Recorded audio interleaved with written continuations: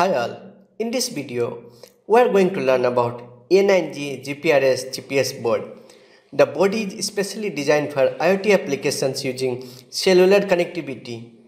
The cellular network can be used for sending, receiving data using GPRS commands. The board has an integrated GPS as well, so it can be used for GPS tracker.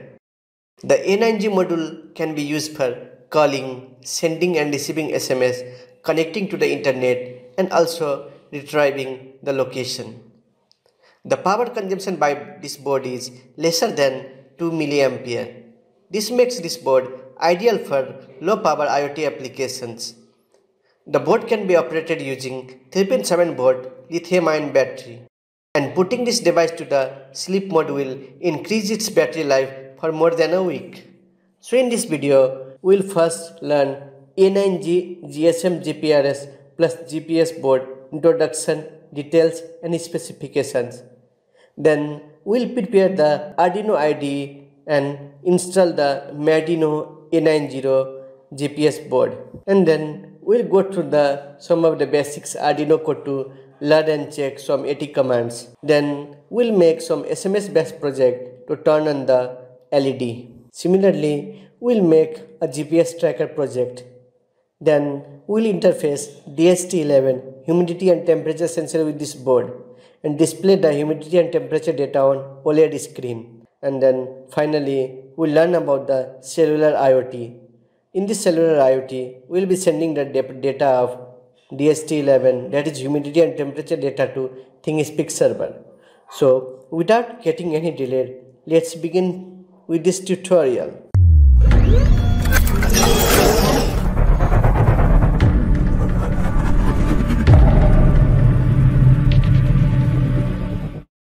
The Arduino Zero A9G board that I am going to use in this video is purchased from makerfabs.com.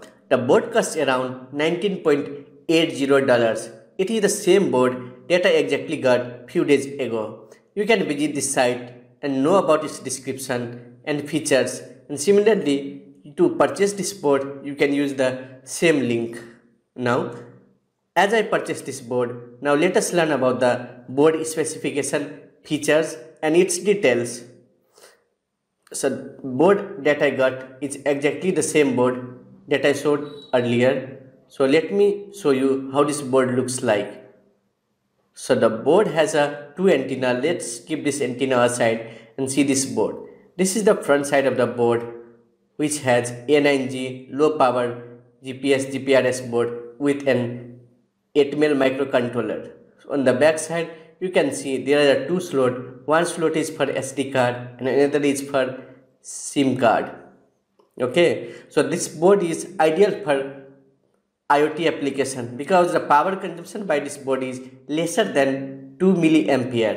And the best thing is it doesn't require high power. You can use 3.7 volt lithium-ion battery to operate this board. Okay, you can put it in a sleep mode.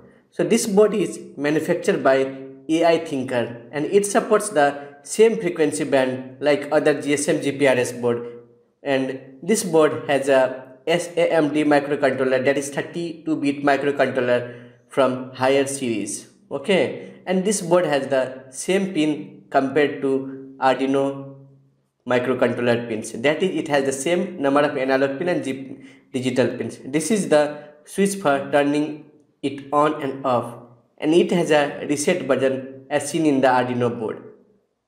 Okay, and you can see there are three buttons, that is TX, RX and G and D. This is used for connecting USB to TTL converter for directly communicating with A9G board.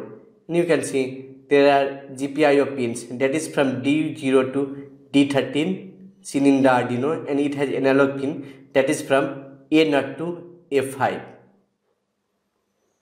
And then there are some voltage regulator IC to control the voltage. It has a micro USB port from which you can power this module or upload the code. It has two connector. One is for battery connector and another is for charging this module. On the back side, you can insert any 2G SIM here.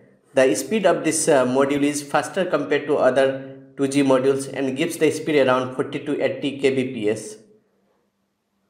Okay, and it has a 4 slot. This one is for inserting the OLED display, and here are two antenna. One antenna is for the GSM GPRS antenna and another antenna is for the GPS. So this is the patch antenna that can be directly inserted in the GPS part. Now the board is ready. You just need to insert a SIM card. So to learn more about this board and the A9G GPRS module, you can visit this data sheet. The board is manufactured by AI Thinker, and you can see the standard power consumption is lesser than 2 milliampere. Okay, and here are the specifications. That is the current consumption, text, voice, SIM card, UART module, communication interface, sensitivity, boot time, accuracy, working temperature, weight. Everything is already explained here. Now let's prepare this board with Arduino IDE and let's begin the programming part. So the first thing that you need to do is you need to install the Arduino Zero board. There is no pre-installed board. So go to the board manager and search for Arduino Zero. So here is this board, that is Arduino ATSAMD board, that is basically a 32-bit ARM controller. Okay, you can install this board. So after the installation is done, you can go to the board and then select Arduino Zero native USB port.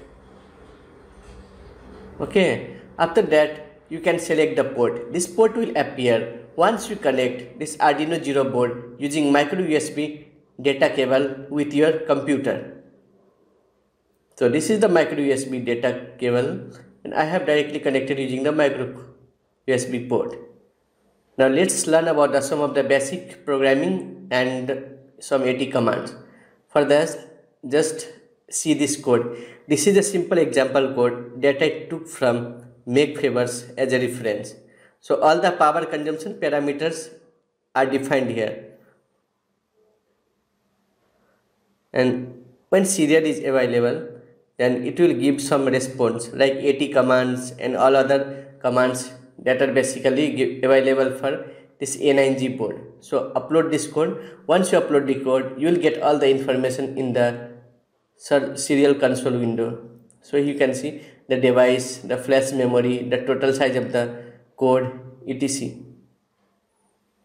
Okay, it is successfully uploaded. Now what you need to do is you just need to open your serial monitor. So after opening the serial monitor, the board will display this if it is correctly connected. So just in AT command, it will give as a response as OK. AT plus GPS equal to 1 will turn on the GPS. AT plus GPS equal to 0 will turn off the GPS. Similarly, AT plus GPS equal to 1 will turn it, as we need to get the NEMA coordinates. To get the NEMA coordinates, just type AT plus GPSRD equal to 10 and send it.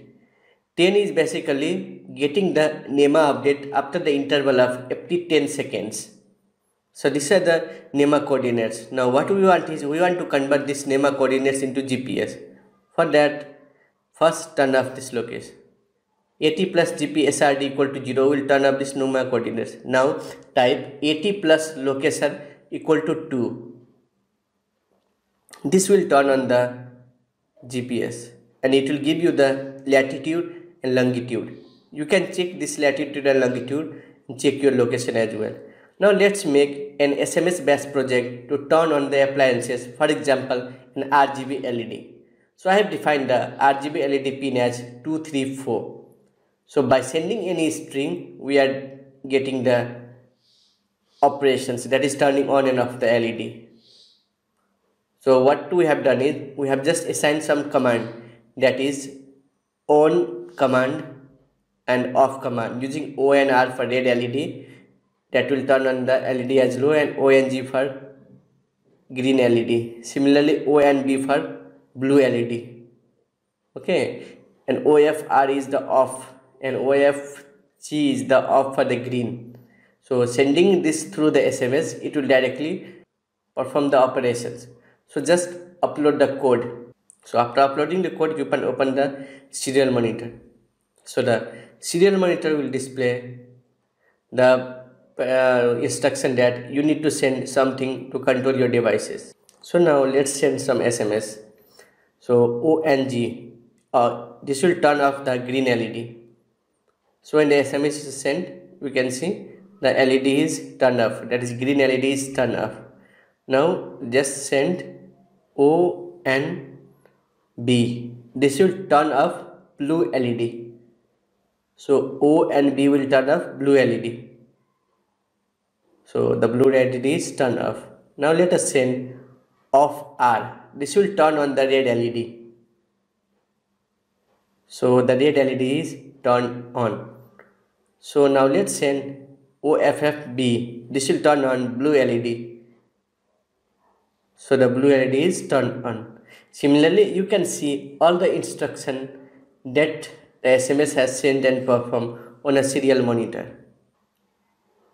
Now let's make a GPS tracker project. To make a GPS tracker project, you just need to upload this code, and we are using the same AT command as explained earlier to get the location automatically.